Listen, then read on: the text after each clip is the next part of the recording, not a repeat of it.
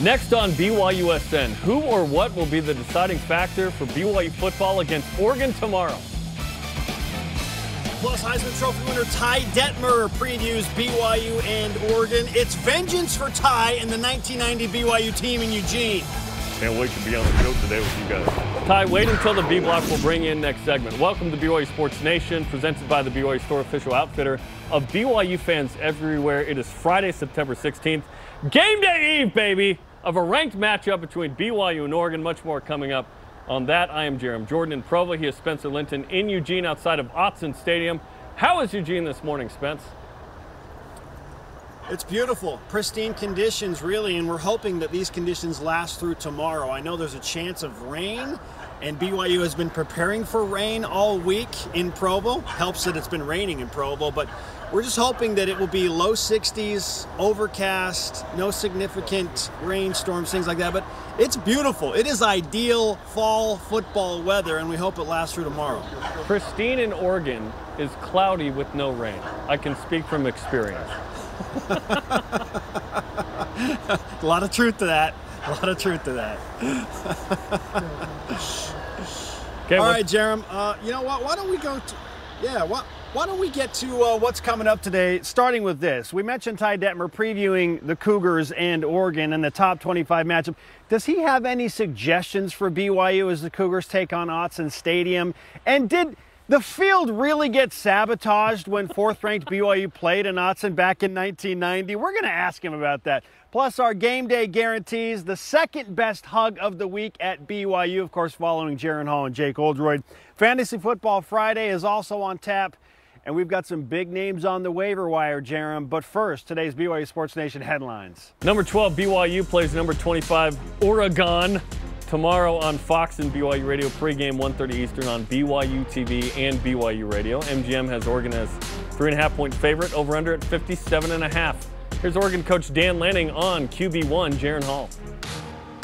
One of the things about BYU's offense is over time they've been one of the most explosive offenses as far as getting the ball down the field and distributing the ball down the field. They really stretch the field, right? And Hall does a great job of distributing the ball. He throws a good ball, understands their offense, but also has the ability to run. You know, so he presents some good challenges with his ability to scramble. But I'd say he's a quarterback that looks to throw it, right, and keeps his eyes downfield. Cougars in the NFL got an early start to the weekend last night. Thursday Night Football on Amazon Prime featured Kyle Van Noy and Michael Davis. Van Noy specifically had 2 tackles and 2 pass deflections in the LA Chargers' 27-24 loss to the Chiefs. Headliners this weekend include Taysom Hill and Daniel Sorensen hosting Tom Brady and the Buccaneers in New Orleans Sunday, 1 Eastern on Fox. Jamal Williams and the Lions play Dax Milne and the Washington Commanders. Fred Warner and the Niners look to lose to my Seahawks. And Tyler Algier and the Falcons play the Super Bowl champion LA Rams.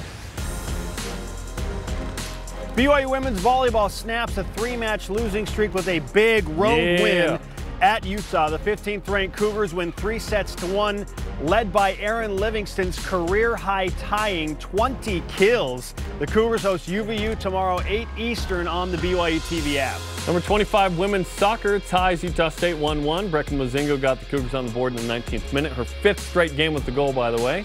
Aggies equalized in the 83rd. BYU hosts Utah tomorrow night, 9 Eastern on BYUtv and the app. And how about this, Jarom? Former Cougar rugby player Jordan Mattias has made the 32-player USA World Cup roster. Congratulations to Jordan. That is big time. That's fantastic, and she's played internationally for a long time. The best women's rugby player from BYU that I've ever heard of. Congratulations to Jordan. Formerly Jordan Gray, sister with Alexa Gray, a women's volleyball fan. Those two sisters, unbelievable. All rise and shout. It's time for What's Trending. Spence, there are many factors going into this matchup tomorrow between BYU and Oregon. The Cougars' first trip there since 1990, as we talked about. We're excited to talk to Ty Detmer coming up in the next segment. So, who or what will be the deciding factor in the game, in your opinion? You know, I feel like everybody's so concerned about what BYU's offense is going to be able to do if Puka Nacua and Gunnar Romney don't play again, because now they're on the road. And so much of that attention has been pushed to, well, are those guys in? Can they play? And I get it. Like, BYU wants to have their full accoutrement of offensive weapons, but If Nakua and Romney don't play, Jarom, I'm not that concerned because I feel like the bigger difference will be on the defensive side of the ball. I feel like the key, the thing that will determine if BYU wins this game tomorrow is BYU's secondary and linebackers specifically against Oregon quarterback Bo Nix. And here's why. Bo Nix is not a guy that's going to overwhelm the defense typically. He's a career 60% completion thrower. He's got 44 touchdowns, 18 interceptions between his time at Auburn and in Oregon. And I watched his highlights against Eastern Washington. I saw 5 touchdown passes. Thought, wow, that is impressive. That's a nice bounce back performance for Bo Nix. Even though it was against Eastern Washington, still, to come back after the debacle against Georgia, that's pretty good.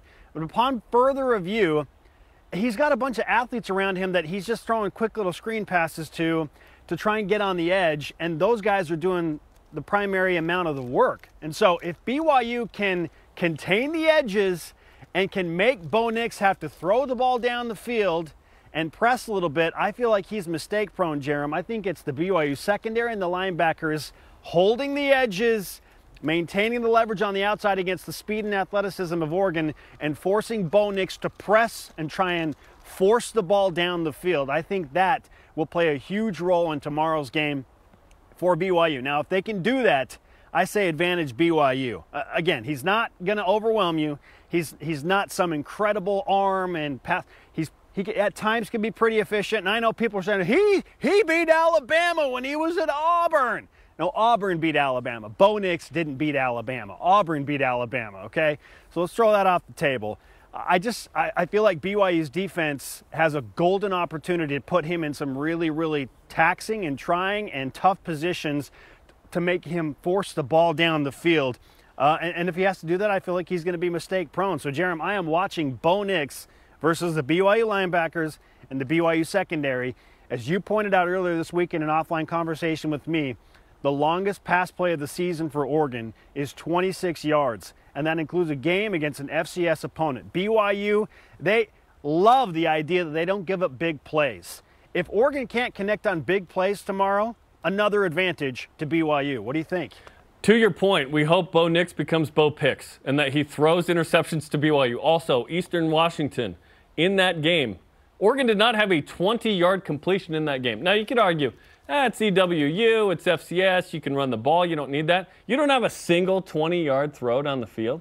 I imagine they'll have a couple against BYU, as Baylor did, but there was nothing deep given up by that BYU secondary, to your point. I like that a lot.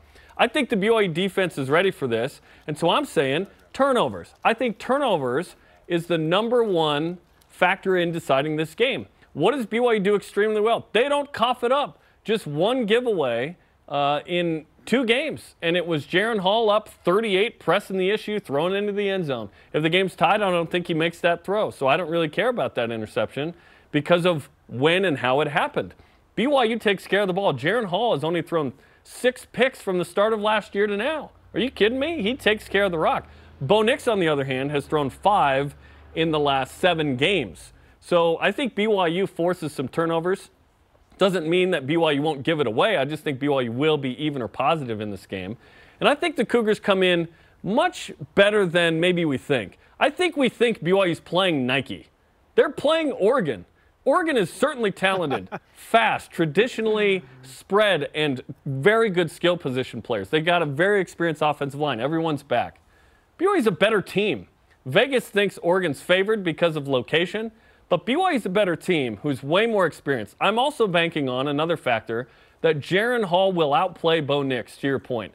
Jaron Hall is ready for this moment. He's going to hug the Oregon defense to the tune of some good numbers, efficiency, and a win for BYU. I really feel confident, like last week, where BYU's going to walk in and play well. We felt good last week, Spence, reminding people that without Puka and Gunner, we still like the BYU receivers. And this is before that man, Chase Roberts, had the game of his life. 8 for 122 and 1. We'll see if Puka and or Gunner can go. I'm not expecting either. If one of them play, great. If not, you got to feel confident that the BYU run game can do better against a lesser defensive line, although that D-line's good. I just think Baylor's was better. And BYU's going to walk in there and be able to control the tempo a bit with the run game. Is Oregon better than Baylor as a football team? Just ask yourself that question. I want everybody watching, listening to ask yourself that question. Is Oregon a better football team than Baylor? Certainly Oregon has a bigger facade and a much bigger fan base and ties to Nike than Baylor, but are the Ducks better than the Baylor Bears? And I am gathering that most of you are saying, well, no. Like, Baylor's more physical. They're more put together. They're defending Big 12 champions. Like, they're back. Baylor's really good. So why would we, as a BYU community, not look at this and think, BYU's got a great chance to win tomorrow's game against Oregon? Yes, I know that they're a 3.5 to 4 point underdog. That's largely based on the fact that Oregon has won 29 consecutive non-conference games at Autzen Stadium. But I point out this, Jarom. What happened when BYU went into Madison, Wisconsin in 2018 with a much younger version of this team and offensive line and faced Wisconsin's 41-game non-conference home winning streak? Well, the Cougars snapped it. And what happened when BYU went into Nebraska in 2015? And Nebraska never loses season openers, especially not against lowly BYU in a non-conference showdown. BYU snapped it. This feels like a team of streak busters. They snap things, okay? This is the team largely that ended the 9-game losing streak to Utah.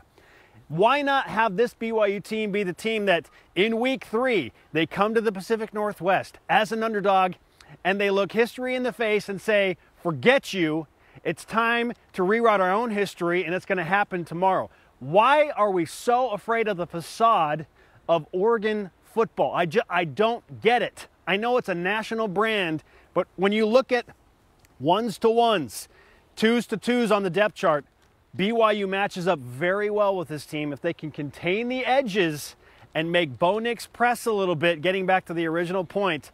Advantage BYU. And if Gunnar, Romney, and Puka Nacua play, all the better. If not, I like BYU's chances because I think they are mature. I think they're ready for this. They've heard all week long about all the weird things that happened in week 3. They're ready, Jarom. They're ready to play tomorrow. And if the defense shows up and plays well, I like BYU's chances. Why wouldn't BYU win this game? To me, it's turnovers. If they just cough it up like they did against Boise State, certainly Oregon much better than that Boise State team. Oregon is good. I just think BYU is better. And for all the reasons you just outlined. I also think the defense is going to show up again. This is a defense that through 2 games, South Florida and now Baylor, has not given up 300 yards in a game. Certainly Oregon is going to put up 300 yards, but I don't think Oregon puts up 400, Spence.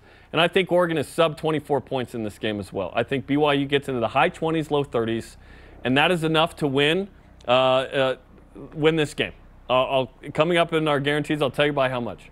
But I believe, in my incredibly biased opinion, that BYU is going to win this game.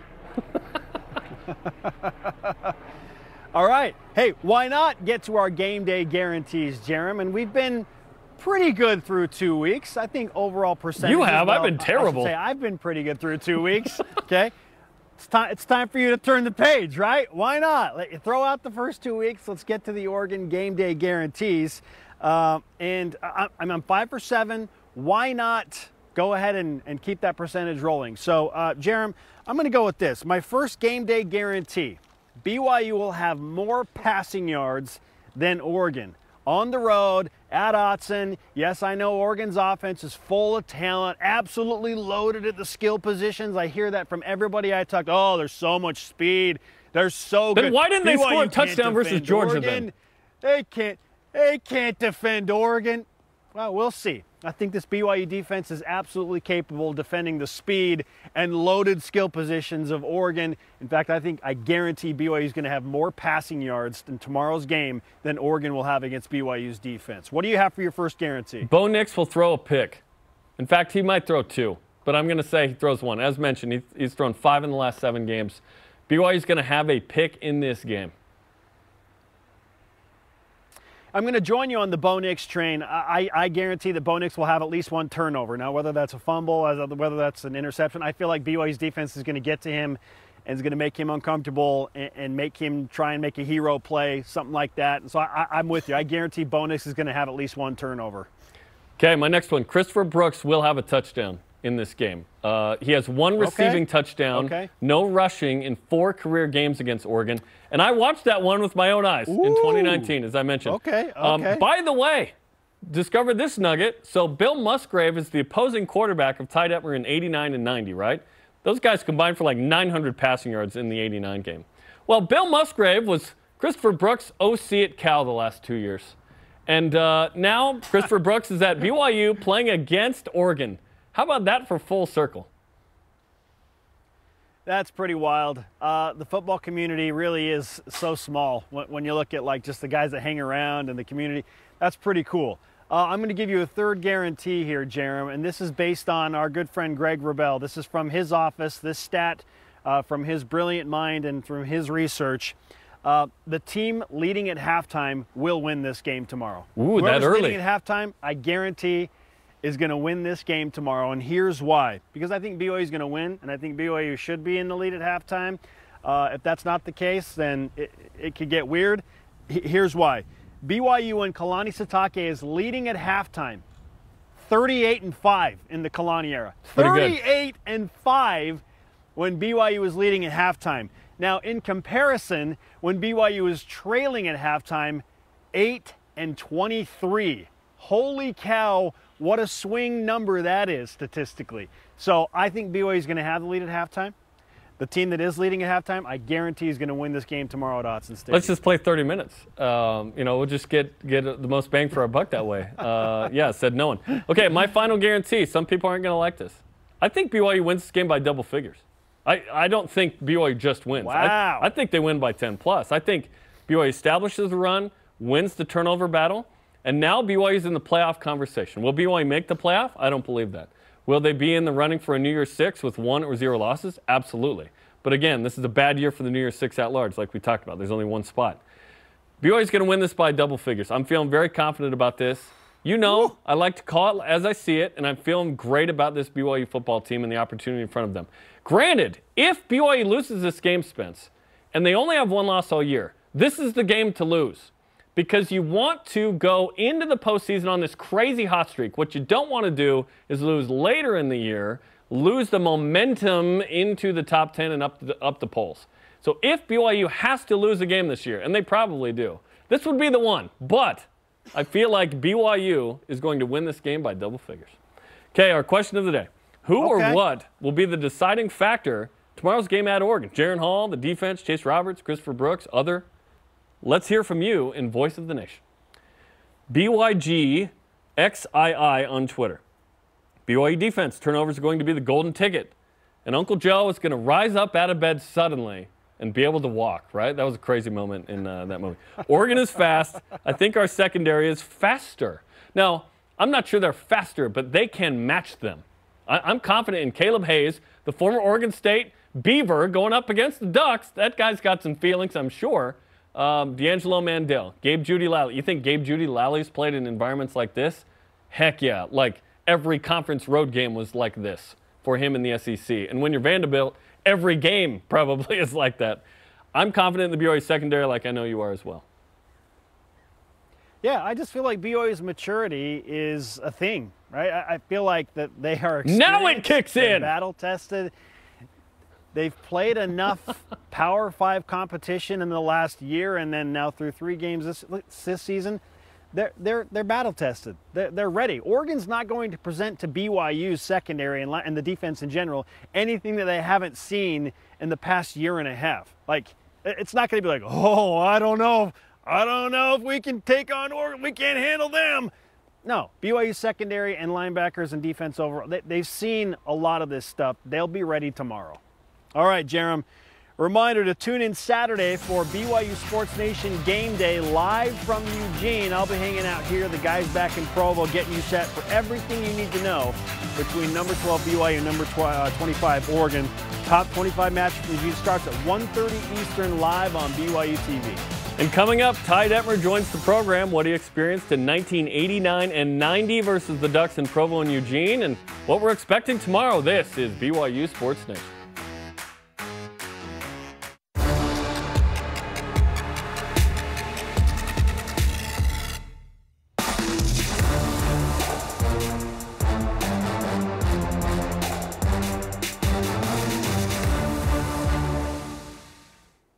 Ty Detmer, the Heisman Trophy winner in 1990, on display. Welcome back to BYU Sports Nation. I'm Jarom Jordan, and Provost Spencer Linton will join us in a few minutes from Eugene ahead of BYU and Oregon tomorrow with pregame coverage on BYU TV and BYU Radio at 1:30 Eastern Time.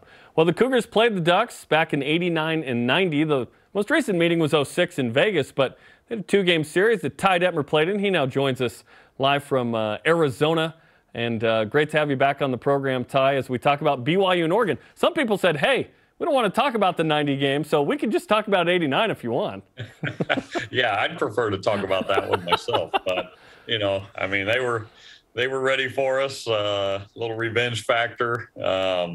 You know, I didn't practice all week that year. I had a hand injury, and so we kind of showed up and we didn't play very well. So a lot of people accused them of wetting down the field and making the turf slippery and all that. But bottom line, they were ready for us, and it wasn't our finest hour that year. Let's talk about 90, and then we'll talk about 89, shall we, since you went there. You walk in ranked 4th, 4-0, obviously the Miami win. A Washington State comeback that people forget, which is unbelievable, 36 points in that quarter, which for a long time was the most in a quarter until I think App State against North Carolina put up like 39 or something. It was crazy. You throw for 442, 2 touchdowns, 5 picks, sacked 5 times. Why was 90 so different from 89 other than, as you mentioned, you had a hand injury, which is a big deal for a quarterback?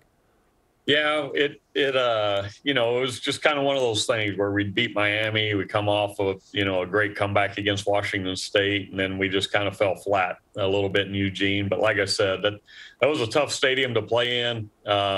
You know, the crowd was really into it.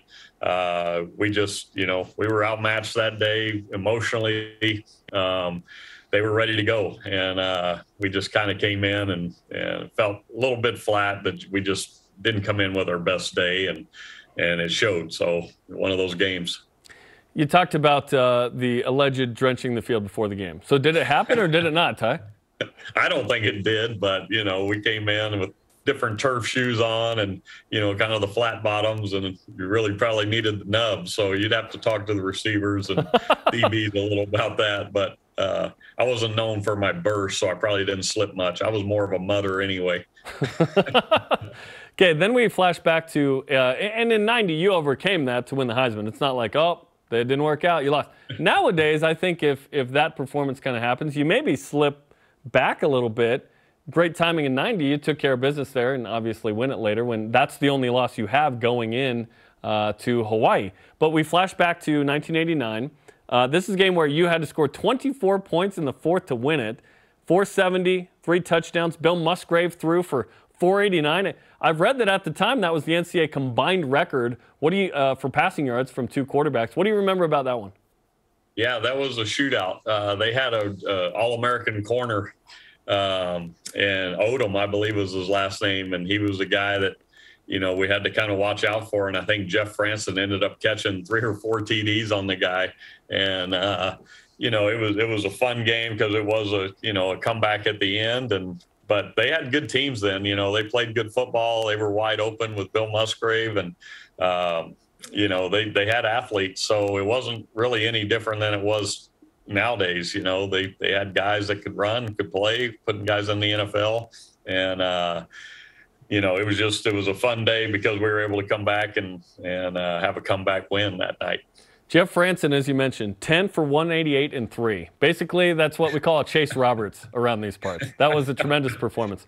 What did you think, and before we get to Baylor, tell us about playing in Autzen. You mentioned the crowd, and they've been good for a long time. Certainly they emerged in the 2000s even more with Chip Kelly and Marcus Mariota and the spread and the speed and the zone read running. What is it about Autzen and that crowd that makes it difficult to play in?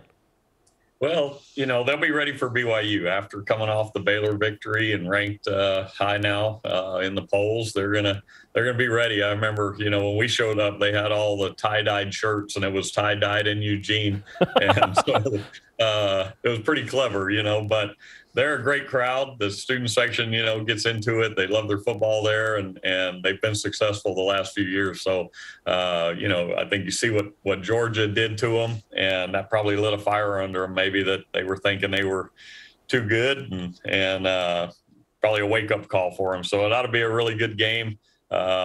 I know they'll be ready for BYU, and just the type of atmosphere they have there will be a great atmosphere to play in. They're good. It's just how good, because they played Georgia, and Georgia's amazing. Like you mentioned, it's hard to assess any opponent of Georgia at this point. And then they play Eastern Washington. They have 40 first downs, the program record. They score in the first 9 drives. Those two disparate performances, it's hard to assess. As a high school coach and former college coach, of course, how would you assess a team, Ty, like that, where you don't have kind of this average game? You have kind of the low and the high there. Well, you take a little bit of the between for both.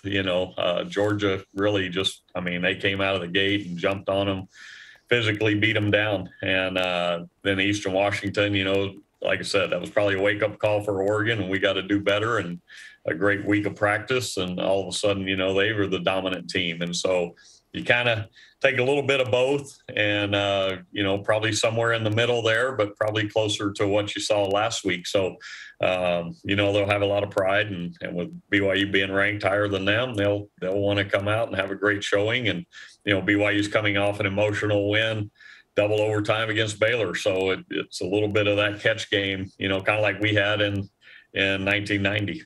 Absolutely, and that was the first top 10 win at home since Miami, which is pretty crazy to think about. We revere that win as the greatest win in program history, and we hadn't had a win like that until Saturday, which is crazy. We're talking to Ty Detmer on BYU Sports Nation. Ty, what did you think of BYU's performance against Baylor? Because there was a lot going into that game, given the Big 12, given the ranking, given Baylor's performance against BYU last year, and the Cougars pulled it off. It was a minor miracle. Well, I think it was a solid win for the program.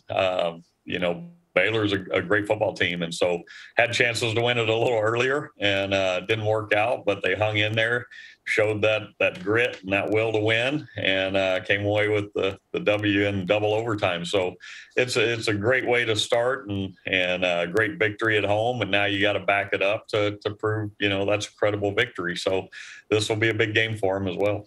BYU has a similar situation to what you had, not to the same degree, but that level of beating Miami, beating Baylor, expectations. You're up high in the polls. BYU now 12. You're going to Eugene. It's a very similar situation to 90, right? What's your advice for a team like BYU that is very veteran, with COVID perhaps the most veteran of any BYU team ever, of ensuring that you walk out with a win and keep this thing going? Yeah, it's just keep grinding, and I think the coaching staff does a great job of that, is not putting too much weight into a win or a loss.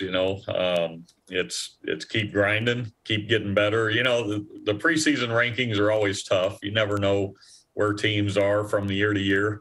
It's almost a little bit like high school. You lose some guys and you hope some other guys step up, and you never know until the bullets start flying in a live game. So, this is one of those where we've got some guys that have stepped in last week with Chase Roberts, and a couple of those guys that still are hungry and a lot to prove. So that's got to be the mentality for the whole team. We've still got a lot to prove, and it's early in the year, and nobody's accomplished anything at this point. You had interactions with Jaron Hall, when he was, I believe, on his mission in 16 and 17. And what's been your insight as a former quarterback watching this guy progress from he's waited his time to right now he's the most successful BYU quarterback ever against Power 5 teams? Yeah, I think he's everything everybody thought he would be. He was committed to BYU when I was coaching there, and then when the coaching change happened, they kind of reassessed things and got to sit down with him. But I'd worked with him at some of our QB elite camps and things like that, and really loved his demeanor, his mannerisms, and then he can make every throw, and he's athletic enough to extend plays and beat you, running the ball. So the guy's a great combination in the quarterback position of that poise and leadership, and then the athletic talent to go with it. So he's having a great season to start with here. Great year last year, and I know it's a lot easier that second year as a starter because you've kind of been through it. You understand what's expected, and he's showing that's the case this year with a great win last week, and now a chance to prove it again on the road this week. How have you seen him evolve over time from when you first met him to what he's doing now? Well, he was real similar then. I mean, just a low-key, calm young man that, had confidence, but not overly confident. So he was a great blend of that type of attitude. And so he's just progressed and obviously matured as a family and been on a mission. So, the maturity factor is obviously there. But, like I said, I think he's everything we thought he would be coming out of high school. Have you ever hugged a kicker at the end of the game, Ty? Of course. Yeah, they're your best friends when they make a kick to win. And then you got to put your arm around them when you lose and you miss one too, because you're going to need them later in the year. So that was a great picture of him just, being that leader and bringing it together and probably telling him, hey, we're going to need you at some point in the season, so shake it off. We all have our moments, and so we're counting on you down the road. You got a game tonight? We do. We play South Mountain. We're 2-0, moved up to 5A this year. Here in Arizona is a little different. They go based off success. So we're 2-0 in 5A and got some tough games coming. So we're having a good time keeping Max Hall under control. We got old man Workman out here. He's a coaching legend. He coaches track with us, and he's around, always giving us grief. So he's a big fan of the show. So he's probably tuning in right now. So very nice. Give him a shout out. I know you lost Dennis, and it was probably an upgrade for your staff. But Ty, best of luck tonight with ALA against South Mountain, and we appreciate the time, man. All right, appreciate it. Ty Detmer on BYU Sports Nation. He's the best. Thanks, Ty, for joining us, and hopefully BYU can build off what they learned from Ty and the team in 1990. Be ready and go in and win this game. We'll see what happens tonight, and best of luck to ALA. Let's go. Okay, 25th ranked women's soccer hosts rival Utah coming up tomorrow night, 9 Eastern time on BYUtv and BYU Radio. Right now, the BYU defense going through a little bit of a struggle, trying to right the ship. They got a good challenge with Utah coming at home tomorrow night. Coming up is a 3% chance to make the college football playoff, enough to get us excited. We'll discuss. This is BYU Sports Nation on Game Day Eve.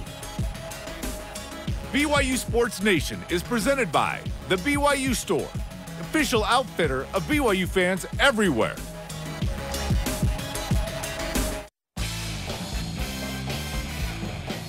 This is BYU Sports Nation. To interact with the show and get great content throughout your day, follow us on our social media platforms: Facebook, Twitter, Instagram, YouTube, and the TikTok. He is Spencer from Eugene, Oregon, outside Austin Stadium, home of tomorrow's top 25 matchup on Fox and BYU Radio. I am Jarom Jordan in Provo. Let's whip it.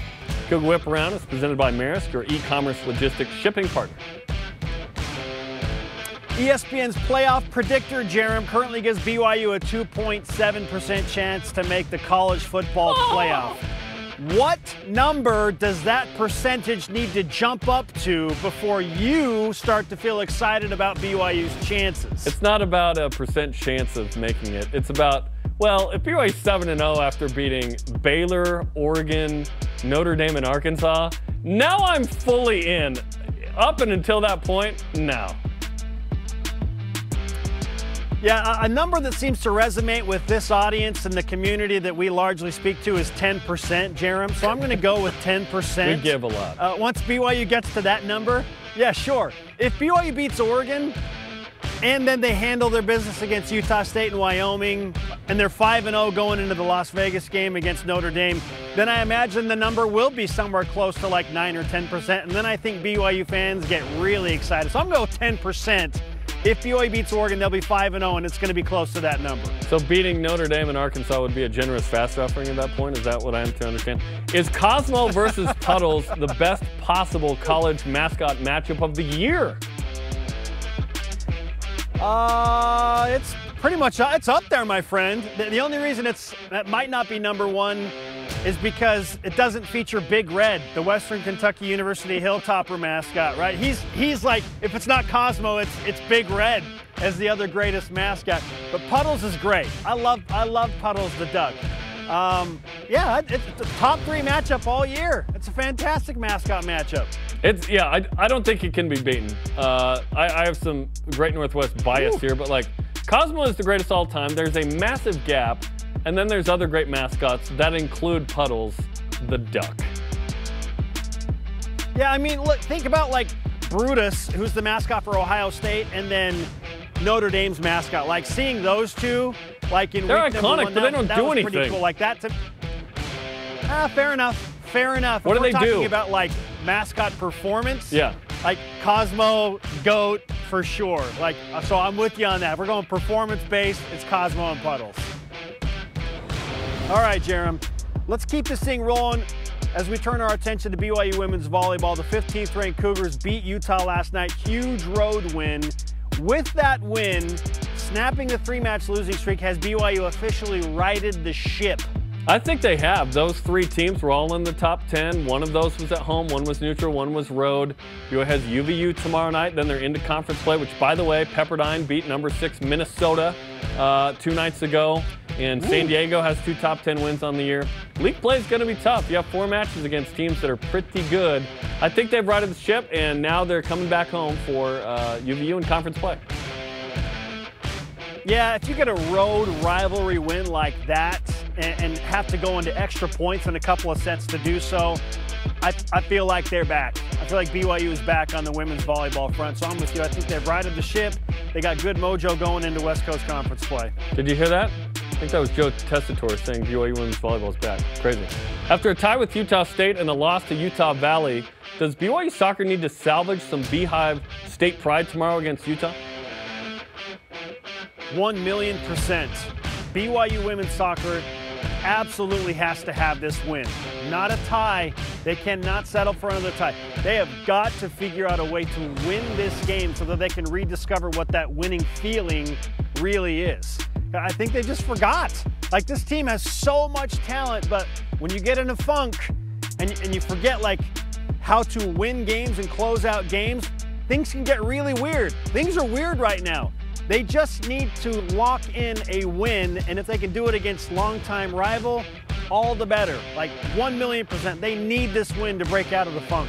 Let's get weird. I think it's weird that the team watched Workaholics together because, yes, you're right. Defensively, it's been tough, giving up a bunch of goals. Just the one, but it was late last night.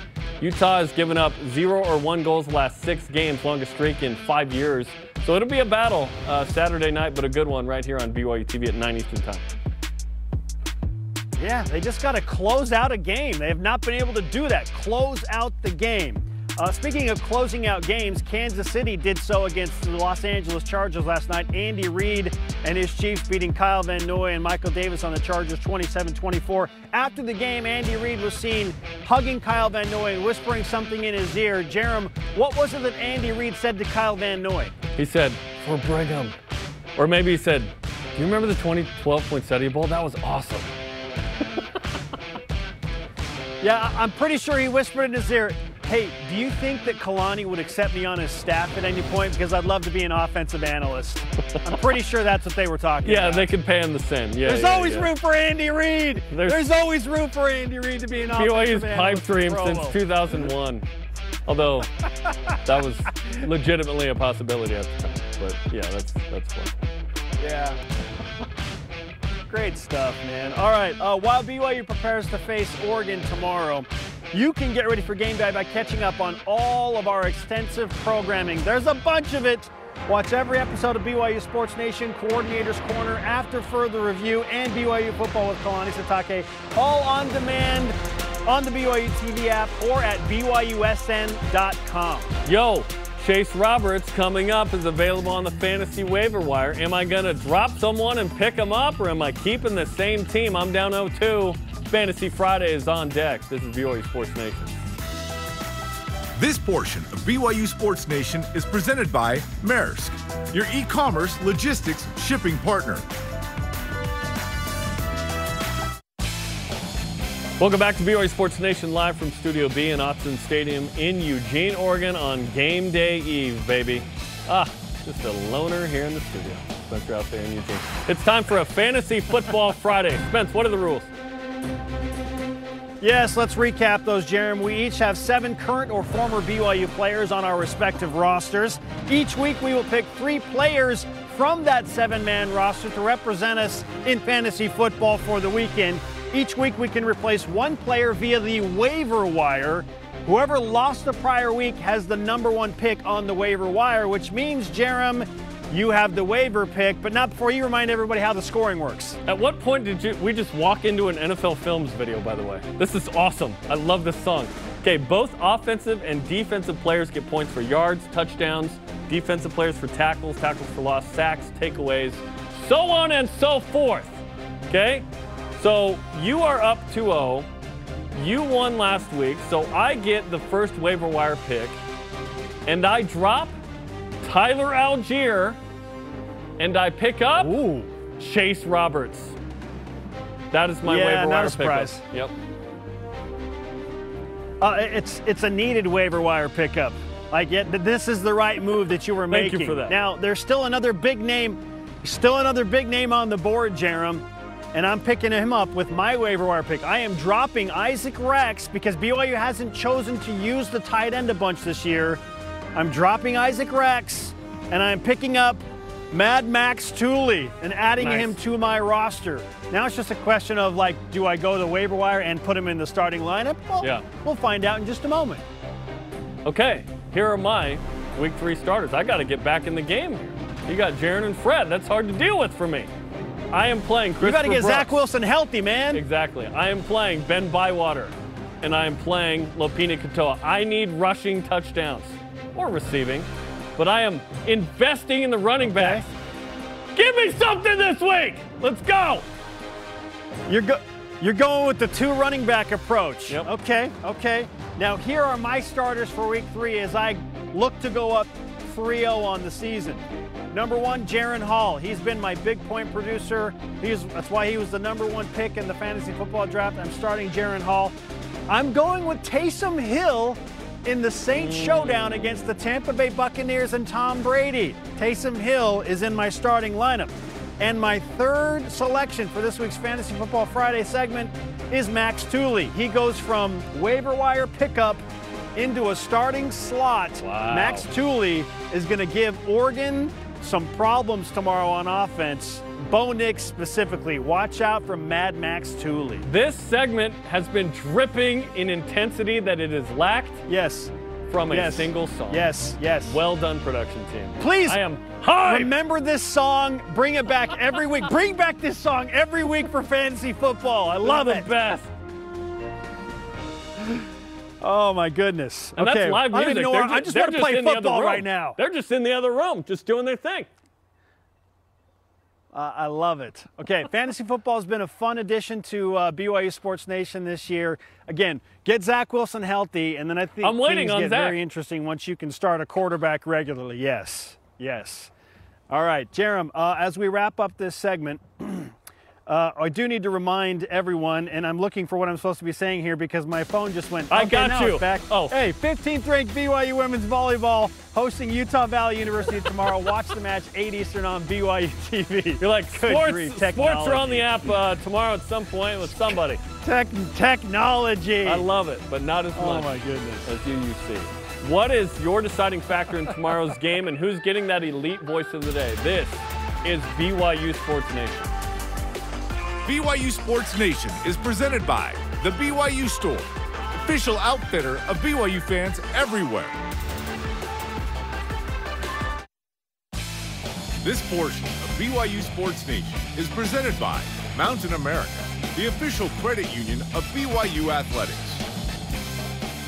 BYU Sports Nation is on demand. Download the BYU TV and BYU Radio applications today. Download the podcast on our favorite podcast platform, and please subscribe, rate, and review. BYU does have a duck pond. We just showed it. That's well played. Puddles kids just hanging out there. Our question of the day, who or what will be the deciding factor in tomorrow's game at Oregon? Cosmo D. Cougar on Twitter. I hate to hope that it's this close, but I'm hoping that it's Jake Oldroyd going 4 for 4 and drilling one of those 50-plus yarders. I believe Jake Oldroyd is going to play a massive factor in BYU's success the rest of the season. The hope is that he is good to go and ready to go because he is certainly more than a capable kicker, went through an emotional situation, obviously, with missing 2 would-be game winners. And so hopefully he's good to go because BYU needs him. Yeah, certainly. He needs to see a kick go through the uprights. I don't even care if it's an extra point. Just something. Yeah, he needs to see something positive happen. And once that happens, he'll kind of snap out of it. So, I'm big on Jake. He is a very, very exceptional and experienced kicker.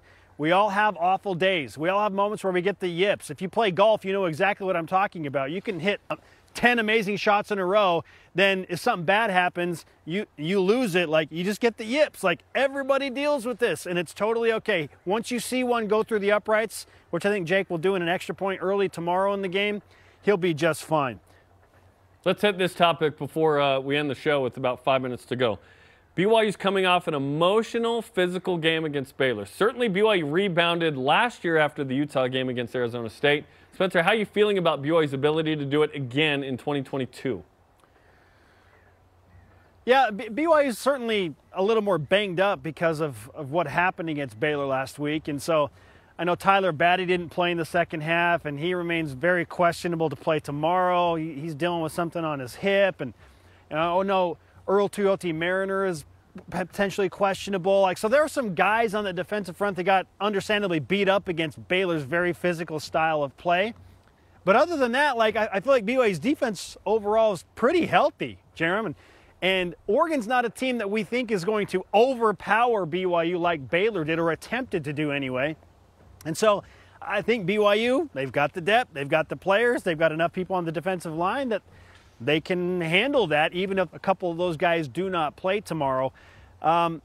The thing that was more concerning for me was like the emotional letdown. Like, oh man, is there going to be a hangover? I just don't buy it. I mean, we've been talking to the players and the coaches all week. Like, how do you overcome the emotional hangover? And promptly the message has been, what hangover? Like, we're going to play Oregon on the road. Like, it was great. Malik Moore told me, like, we celebrated that night. Then at like 3 o'clock in the morning, in all of my group messages, it was like, all right, it's Oregon week. Go to bed. We got stuff to do. Like, I'm buying in on the experience that these guys are bringing. So, yeah, physical toll for sure. There are a few injuries, yes. BYU has another opportunity to prove that their depth is real, Jarom, and I think that they will do that. They'll go toe-to-toe with Oregon tomorrow, physicality, speed-wise, and it's going to be a good football game. And I think the offensive line is probably ticked about that performance to some degree in terms of the run game. I think Christopher Brooks and Lopini Katoa and that Blake Freeland and the boys are like, hey, we got to establish the run here. Let's make this a little easier. I think they will, and that's why I believe BYU win by double figures. BYU Tracker on Instagram. Got to be the run game for the one factor that determines the game. Oregon had to be keyed in on Chase Roberts at this point, so other receivers are going to have to step up, and a running game has to keep the Ducks defense honest. Expect a little more Keanu Hill, perhaps. A little Cody Epps, Braden Cosper, Isaac Rex, Dallin Holker. Chase Roberts owned the day for sure, but there are a lot of weapons here if Puka and Gunner are out again, which at this point, I don't know about you, it's like, just let me know when they play, and then we'll go from there, because BYU has some certainly big games down the road that they'll need them for, too. Sure.